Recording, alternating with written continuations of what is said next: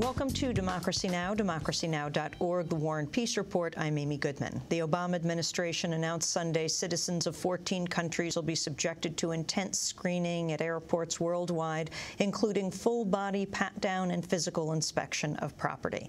The list of countries targeted are Afghanistan, Algeria, Cuba, Lebanon, Libya, Iraq, Iran, Nigeria, North Korea, Pakistan, Saudi Arabia, Somalia, Syria, and Yemen.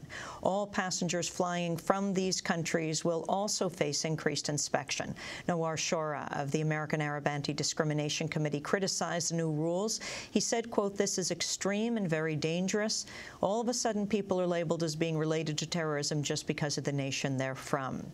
Some advocates of racial profiling have suggested even more extreme measures. Retired Air Force General Tom McInerney appeared on Fox News.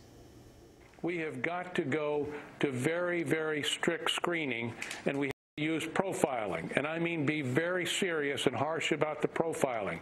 If you are an 18 to 28-year-old Muslim man, then you should be strip searched. And if we don't do that, there's a very high probability we're going to lose an airliner. A federal judge in Washington, D.C. has thrown out all charges against the 5 Blackwater operatives involved in the 2007 Nisour Square massacre that killed 17 Iraqi civilians. Judge Ricardo Urbina handed down his ruling late in the afternoon New Year's Eve. Urbina accused the Justice Department of building its case on sworn statements that the guards had given under a promise of immunity. The decision was met by outrage in Iraq. Iraqi government spokesperson Ali al-Dabah said Iraq would support a civil lawsuit filed in U.S. courts by victims of the shooting. The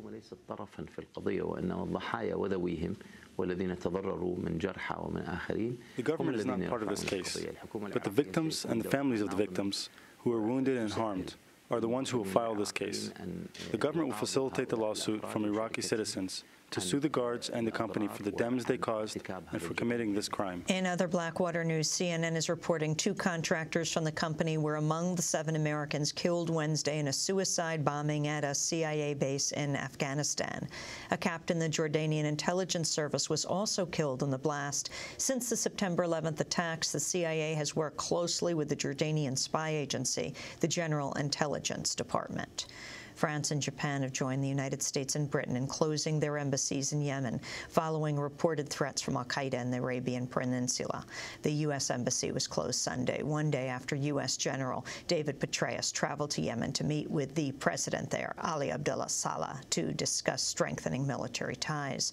Over the weekend, President Obama linked al-Qaeda in the Arabian Peninsula to the failed Christmas Day airline bombing. The U.S. and Britain have also announced plans to fund a special counterterrorism police unit in Yemen. On Sunday, when asked whether more U.S. military action was possible in Yemen, President Obama's Deputy National Security Advisor, John Brennan, said that was a possibility. Carried an attack in Sana'a, the capital of Yemen. I spoke with our ambassador down there, Ambassador Sesh, this morning as well as last night. Both the U.S. and the British embassies have been closed to give the Yemeni government an opportunity to thwart that threat and the plans that are afoot right now.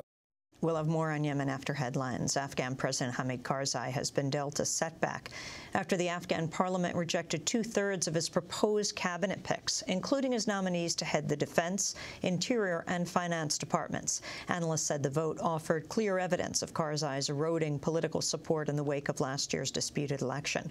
Haroon Mir, director of Afghanistan's Center for Research and Policy, said Afghanistan remains in political crisis. Only those ministers who had the backing of the international community were able to win enough confidence vote. And it means that those who did not have the support of the international community were unable. So there is in some ways an invisible hand in the Afghan parliament that is trying to influence the outcome. In other news from Afghanistan, hundreds of people, mostly students, protested in Kabul and in the province of Nangarhar earlier today against the U.S. killing of civilians. Another protest against civilian deaths was held on December 30th. Over the past 10 days, Afghan civilians have been killed in a number of attacks. 4 civilians were killed during an operation of NATO forces in Baghlan. 11 Afghans, including 8 school children, were killed in eastern Kunar, and 13 13 more Afghans died in an air raid in Laghman province. The killing of the school children has sparked the most outrage. According to the Times of London, U.S.-led troops dragged innocent children from their beds and shot them during a night raid on December 27th. Afghan government investigators said 8 school children were killed, all but one of them from the same family. The headmaster of the local school said 7 of the children were handcuffed and then executed. A preliminary investigation by the United Nations determined students were killed in the raid. Kai Eady, who heads the United Nations in Kabul, said the UN remained concerned about nighttime raids by coalition troops, given that they often result in lethal outcomes for civilians. In Pakistan, the death toll from a suicide bombing at a volleyball match Friday has risen to 101. It was one of the deadliest attacks in Pakistan in recent years. The Washington Post reports the past decade was the worst for the U.S. economy in modern times. There's been 0 net job creation since December 1999. No previous decade, going back to the 1940s, had job growth of less than 20%. Middle-income households made less in 2008, when adjusted for inflation, than they did in 1999. And the net worth of American households has also declined when adjusted for inflation. This compares with sharp gains in every previous decade since data were initially collected in the 1950s. Wall Street also registered its first-ever negative decade on a total return basis. Stam Staval is chief investment strategist at Standard & Poor's Equity Research. He said the benchmark S&P 500 is down about 10% over the last 10 years. Dismal decade, because whether you go back to 1900, this is the first decade in which the S&P 500 lost money when you include dividends reinvested. Even in the 1930s, we were able to eke out a 10% total return because we had dividend yields that ranged anywhere from 5 to 10% during that 10-year period. In other economic news, the New York Times reports about 6 million Americans receiving food stamps report they've no other income. About 1 in 50 Americans now live in a household with a reported income that consists of nothing but a food stamp card. In news from Latin America, Peru's Supreme Court has upheld the 25-year jail sentence handed to Alberto Fujimori, Peru's former president. Fujimori was convicted of directing the killings of 25 people and overseeing a death squad as part of a dirty war in the early 90s. Fujimori is said to be the first democratically elected Latin American leader to be found guilty of human rights abuses in his own country. Gisela Ortiz Perea praised the court's ruling. In 1992, her brother was kidnapped and assassinated by a pro-government death squad. Celebrar esta sentencia que culmina un largo camino de cerca de 18 años de una lucha por verdad y por justicia. We celebrate this sentence that ends a long path, almost 18 years of a fight for truth and for justice. For us, this has been a very difficult fight that has exposed us emotionally and publicly. This has taken a huge emotional toll for each one of us. Nonetheless, we are satisfied, because at the end of this long path, we finally had justice, and justice was made on the principal person responsible for the deaths of our loved ones.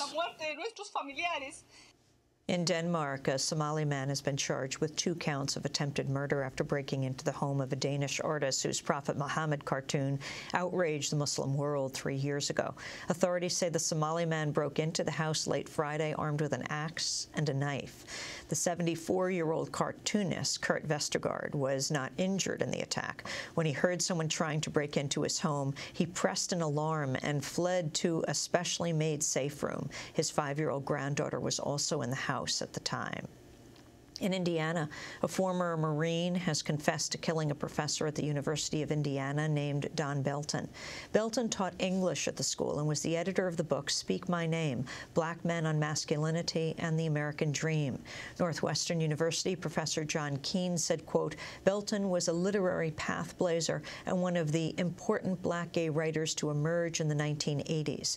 25-year-old Michael Griffin has been charged with murder in the killing.